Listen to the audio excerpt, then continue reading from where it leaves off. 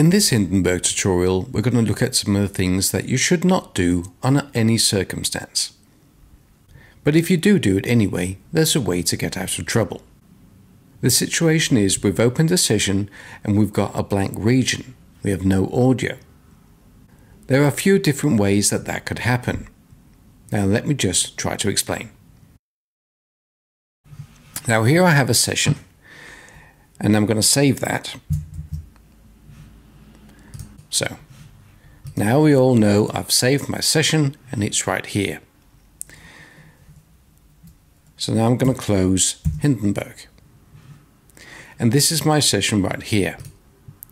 When I save a session, it's saved as an NHSX file, which is basically just a session file which points to the audio.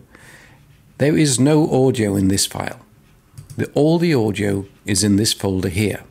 So these two are linked together. So I have the audio that I made before. Now, if I move this folder here now, I'm going to put it over here. And now try to open my session. I get this Locate Missing Files dialog. Now the problem is that Hindenburg has no idea right now where the files for this session are, because I just moved them. So can I please locate them?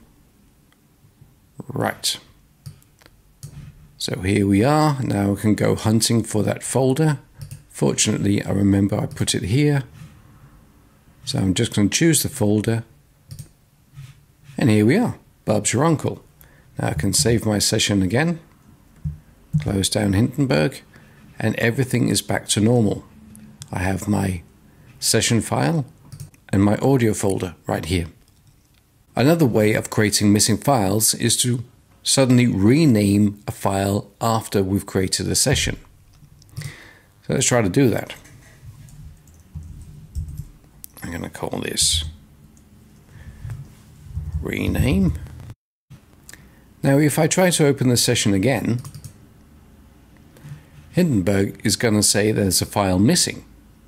Well, you're going to say it's not missing, I just renamed it.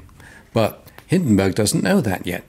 It needs to be able to point to the correct file. And right now it's looking for a file with a different name. So if I open the dialog and say, I've just renamed it to this file, just say open, up pops my session again with all the audio.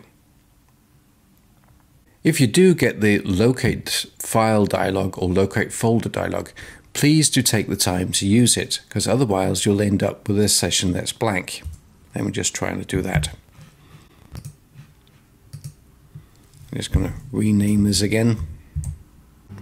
So now I've given this a new name, and let's try to open it again. See, again the file like says locate files, and if I now say cancel, I now have this blank region. The best thing to do here is just to close down the program without saving. And when I open it up again, I get to locate the file. And we're back in business. So I hope this was useful so you don't lose your files in the future.